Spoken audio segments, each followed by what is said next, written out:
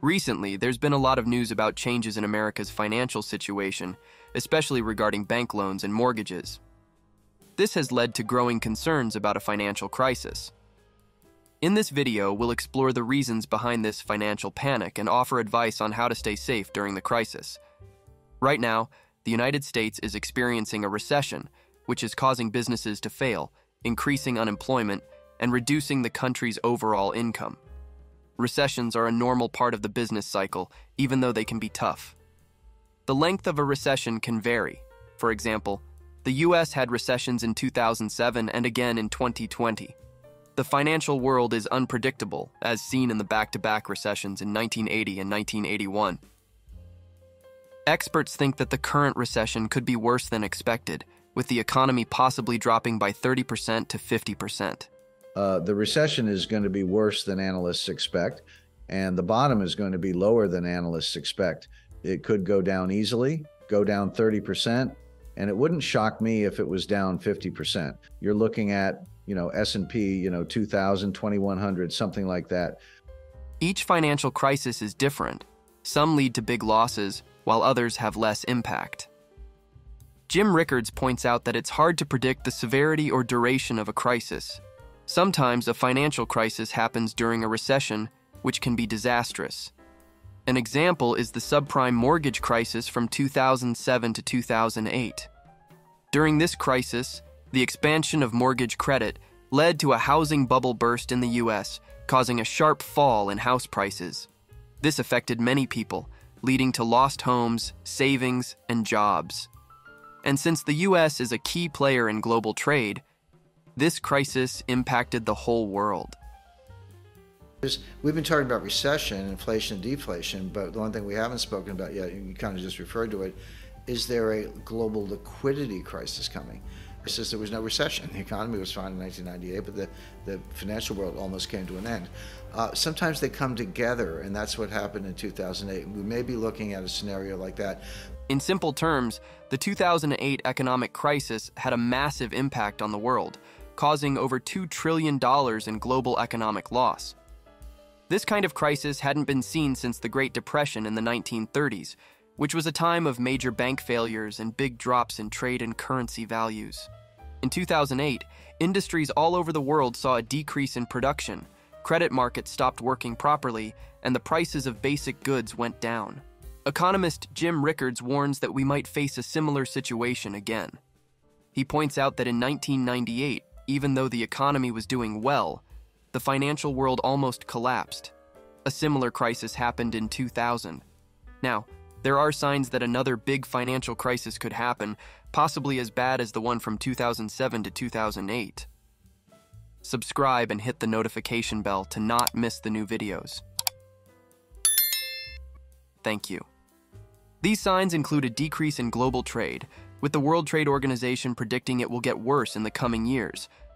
Also, the amount of goods being made is going down every day, and more people are losing their jobs. Additionally, the US has the highest interest rates it's had in 15 years, as the government tries to control inflation. However, the high cost of goods and services is still a big problem for people's earnings. You can come back to that. But okay, so the inflation sort of came out seen in mid-2021, in the summer 2021. By the fall, it was very high. And this is when Jay Powell was saying transitory, transitory, transitory. By November 2021, he threw in the towel and said, okay, it's time to retire the word transitory. And then they started hiking rates in March. On March 1st, the policy rate, the Fed funds target rate, was 0. Today, it's 4.25%. It's going to go up another 50 basis points on December 14th. If you're wondering whether the US is facing a combined recession and financial crisis, the recent events in American banks provide clear evidence. In just 1 month, 5 major banks have faced serious problems. First, Silvergate Bank, also known as SVB, reported a huge loss of $1.8 billion in March 2023 and was downgraded. Many wealthy customers withdrew a total of $42 billion in just 1 day. By March 10, 2023, the bank, which was worth over $5 billion in 2022, declared bankruptcy. Then, Signature Bank, a New York City-based bank focusing on real estate, private equity, and cryptocurrency, was taken over by the Federal Deposit Insurance Corporation, FDIC, just 2 days after SVB's collapse. Another bank, First Republic Bank in San Francisco, which served tech startups and offered wealth management, had given out more loans than the deposits it held. It was seized by the FDIC on April 28, 2023. Credit Suisse, a major global bank and the second largest in Switzerland, also collapsed in March 2023. It was bought by its rival, UBS, for $3 billion. According to financial expert Jim Rickards, the combined losses from these banks' failures exceed $200 billion, causing public alarm about the stability of the financial system. To calm the panic, the Federal Reserve, the Fed, took several actions. It provided emergency loans to struggling banks and hinted that it might stop increasing interest rates soon. To restore trust in the banking system, the FDIC, along with Federal Reserve Chair Jerome Powell and U.S. Treasury Secretary Janet Yellen, assured customers that they would be fully compensated for their losses, even beyond the usual insurance limit of $250,000. President Biden also reassured Americans that their deposits were safe. The interest rate for the Bank Term Funding Program was 5.44% as of August 7, 2023. Jim Rickards suggests that the total loans from this program could surpass $1 trillion. These events have caused confusion and concern among bank customers and raised questions about whether the government is introducing new policies or just reacting to the crisis affecting a few major banks. The FDIC and Sheila Bair and others guaranteed every bank deposit in America. They didn't have to do that. We had a $250,000 insurance limit, but some, small business might have $1 million in the bank, so they were pulling the money out of the bank. So Bernanke said, forget that. We're guaranteeing, regardless of size, everything. Guaranteeing everything. This was in 08, right? 08, correct. I remember I was in London and I was concerned about my deposits. Yeah. And I remember I had some money in RBS and I called them up and said, get my money out. And they said, you have to come into the branch. The U.S. government is facing a big challenge with its banking system. The problem is that U.S. banks have lost more than $700 billion that they haven't accounted for yet. If the government keeps using its own money to help depositors who are taking their money out of the banks, the banking system could fall apart. People are starting to worry about whether the banking system is safe, despite the government's efforts to reassure them. The current situation is similar to the 2008 financial crisis, but it's not clear if things are getting better yet. The 2008 crisis started in 2007, with HSBC announcing unexpected mortgage losses.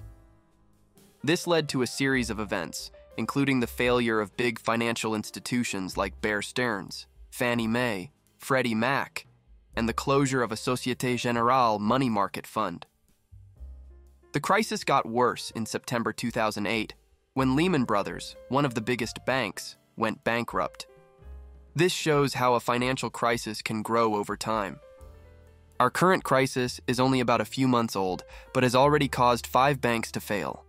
I want to convey that it's very indicative of what the whole economy is like. So there's its particular situation and the Fed coming in and guaranteeing all depositors. But it's a common situation.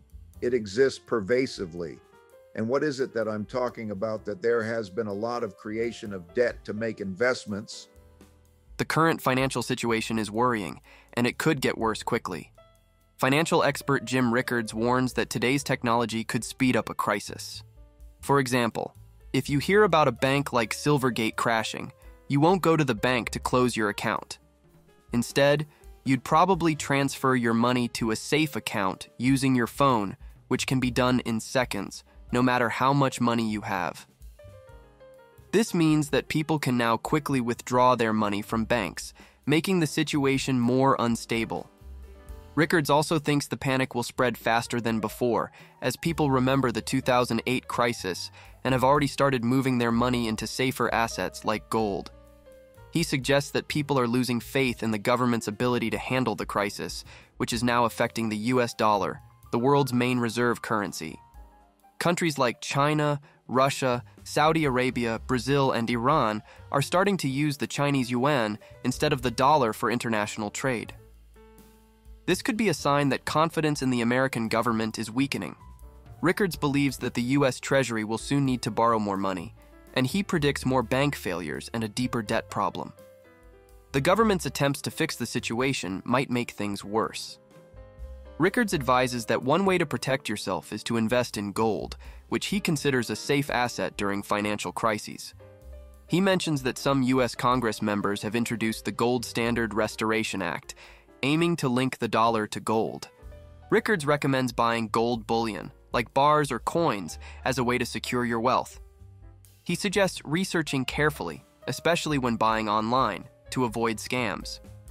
You may forward this video to your friends and family members on your favorite social media so they can benefit. We advocate that you watch our next video to help you speed up your success step by step. So, go ahead, click this, and get on the faster track. Until next time, happy investing. Your views are important to us. Share your thoughts with us in the comments below.